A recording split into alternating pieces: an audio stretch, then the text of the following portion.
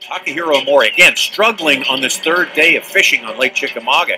As we watch some footage of him from this day, watch this. He is definitely not feeling very well, fishing from his back right there. Severe health issue for Tak on this day on the water. Tak, under the weather, saw some pictures of you on the blog, actually laying on your back in the boat, still fishing. So basically, you don't even need to stand up to beat these guys, right?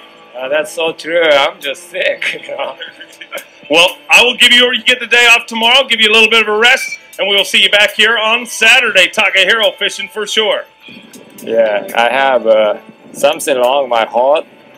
I had to go to the local clinic here in Dayton, then I had to go to Chattanooga emergency room yesterday, and I had an unusual heartbeat, so I might have a heart attack. But my dad died of heart attack, so I guess I had it in my family.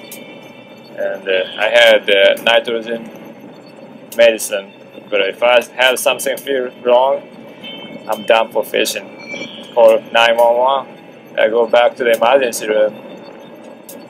That is absolutely frightening as we watch Takahiro and the shape he's in on this third day. It's amazing that he's still out there doing it. The whole fishing community pulling for him on this day, and of course he would be really prevented from fishing the way he wanted to fish and finishes in 19th place, so he will actually